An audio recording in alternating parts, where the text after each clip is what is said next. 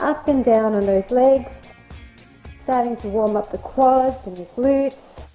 So you're sitting down on your heels, but slightly off to the side.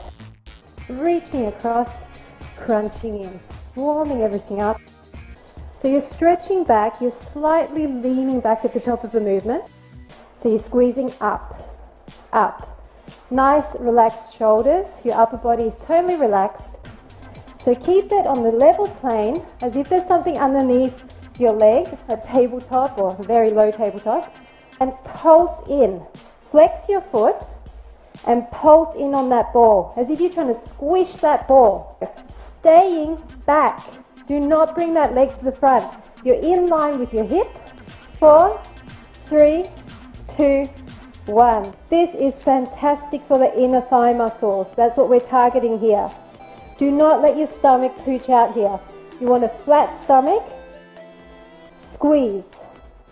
Squeeze. The closer your legs are together, the more you're squishing that ball. Straight as boards, squeezing in on the ball, squeezing your tummy flat.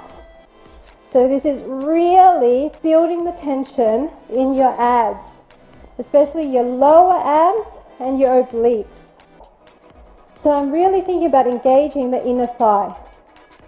Your legs are slightly in front of you, so they're not directly above your hips. You're actually pushing out just slightly in front of your hip line.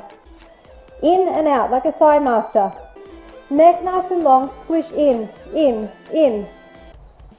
So you're using your core muscles here to balance that leg, and you're meeting it just above, hovering above the ball.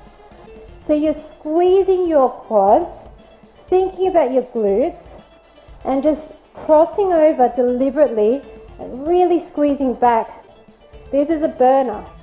Keep it above that other foot and pulse, not hunching your shoulders.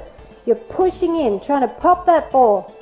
You are pushing in on that ball with all your strength, keeping your neck nice and long, shoulders down, back nice and straight, tummy's pulled in, our lat muscles.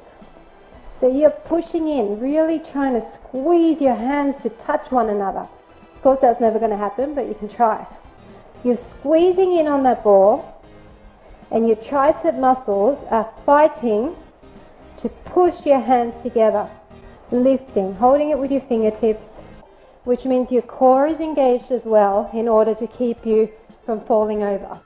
Down and up, that's 2. And then roll the ball up, hands on the ball, and just push your spine to the ceiling, stretching out those arms.